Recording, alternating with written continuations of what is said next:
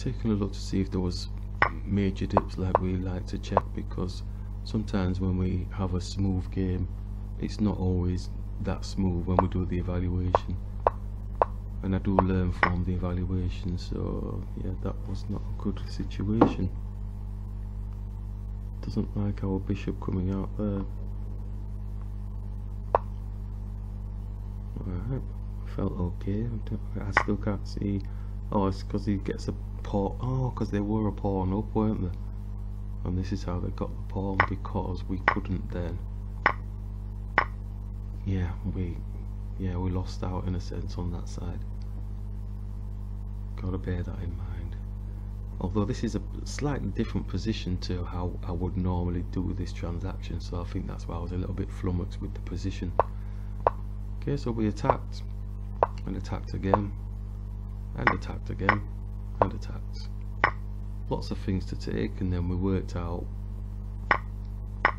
if there was going to be pawn taking, and then we got the shock of our lives when we only had 4 and they had 5. But it was from the earlier pawn take that they grabbed. So got to watch those tactics. But positionally, it didn't stand them in good stead. So quite happy with this. So now the trade down happens. Doubled the pawns. In these sort of situations, doubling the pawns might not be the best. I think I'm happy doubling the pawns earlier in the game to give the rooks access, you know, to open files, etc. But when it gets later to the, you know, towards the end game type thing, you have to really box clever and either get them really ramped down the board so that they're effective in their own right, supported, or you just left sort of foul, really. So we grabbed, so we got the pawn back, and then we're looking for a back ranker or some sort, so brought that and then brought the rook down. Okay, so the gauge bar is slowly inching for us, so it's not majorly, we're not winning majorly at all. So one wrong move and it could be all over. So we put a check on and we block off this area here. I was a little bit worried about that, but his king's not doing anything at the moment. Now it's showing a draw from this, so it wasn't clear. So it was whether or not the opponent was going to make a mistake. Slight advantage, nothing major. So we pushed the king up, and then we said, well, shall we peep our head through? And as we did this, I'm like thinking, well, maybe it doesn't matter if he does come round the back and takes those pawns. As you can see, the gauge bar is showing we're in favour now, so that's quite good. So then we captured and wasn't too fussed about that situation if we could get our pawn up, because if the opponent goes and greedy munches these pawns, they're not going to be in a good position to be able to come and actually attack the pawn with their rook. So they're up, and we can move the king now, looking ready to support the pawn if need be. But as we mentioned, the rook can put a check on the king now, and we get promoted. And that's all she wrote on that one. So interesting game, but I think it's more about understanding when to double pawns or the position on the board, and then working your pieces together. Always working the pieces together, keeping it simple. Just in another 10-minute game, let's just take here.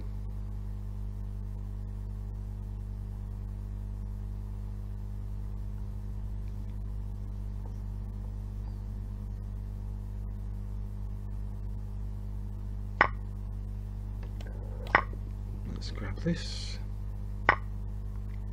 Okay, so he's hungry. Let's just attack the queen. A smaller piece attacking a high piece.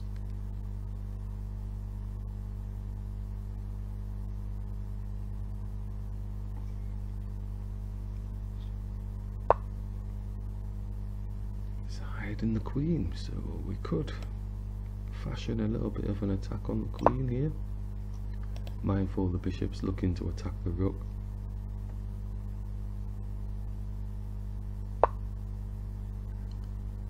Okay, queen's doing a mirror dance. It's attacking the knight. What more is there? Let's just attack the bishop.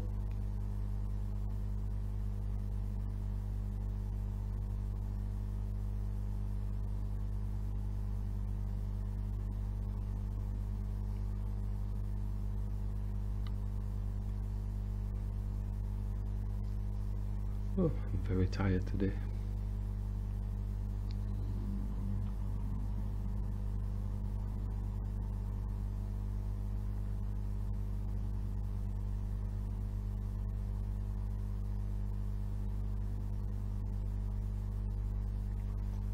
Well, after thinking that long, I think the knight's going there, isn't it? Blocking. Oh, interesting times.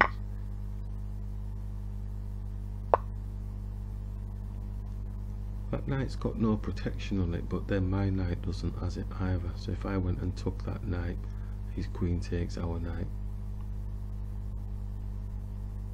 I take his pawn, he takes our pawn. I take his other pawn, he takes our pawn. Rook attacks him, then he's on the back foot. Let's go. Let's see if that works out that way. Let's take.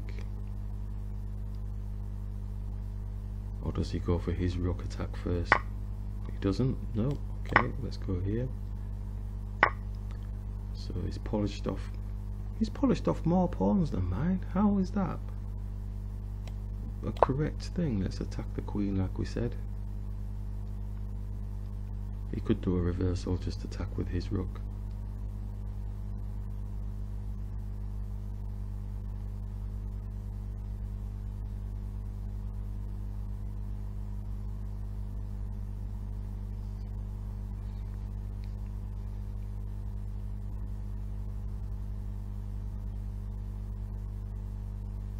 I think he's trying to fashion this so that my rook isn't going to go up here. Yeah. We'll go here and get that pawn then. Take the queen, doubling up. Take the pawn. So we've captured the pawn back and doubled up their pawns. Now he's trying to make some heavyweight of this situation. Let's go here.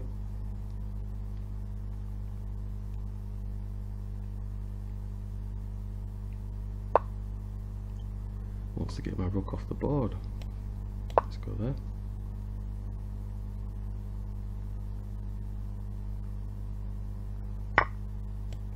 Does. King's coming to protect the pawn here. Right, okay, so let me see. King up.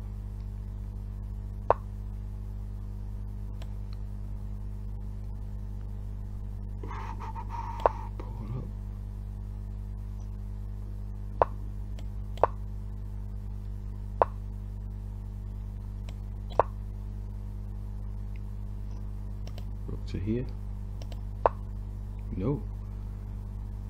Okay. Push that.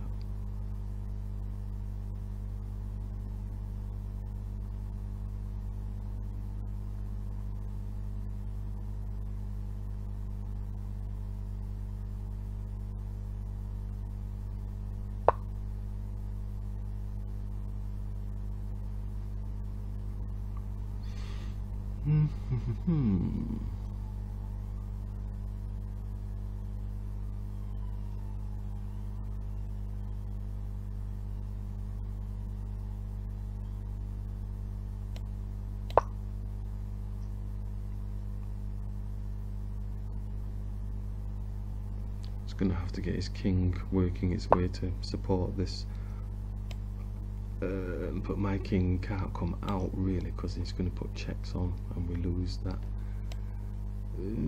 Okay, let's just make it look like we're doing something different. Could be a draw. As soon as I come out, he's just putting checks on, then he'll get this pawn more.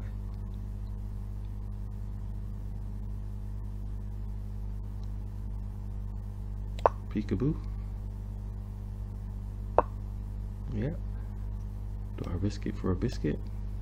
Move there, then he comes right round the back. Risk it for a biscuit. I'm risking it for a biscuit. So, because his king's so far over there, maybe we can get this promoted. or get his rook off the board.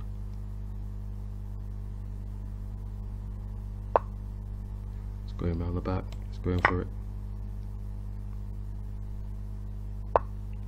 Yeah, like we said. Right, so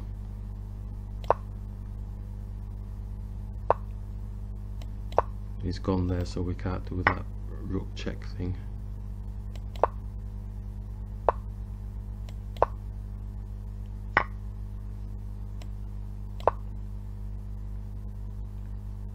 Stop him from coming here. His king's out in the open, so I can actually just do the rook check thing now. Yeah. And get the promotion.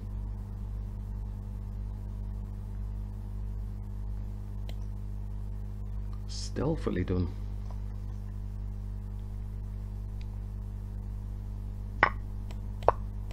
With a check.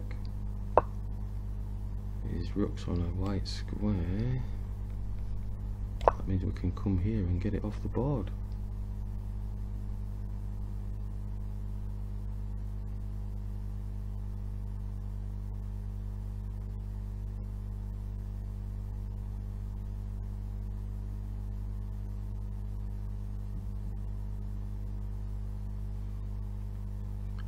Okay, they've gone it. Oh, looks like they've left the game.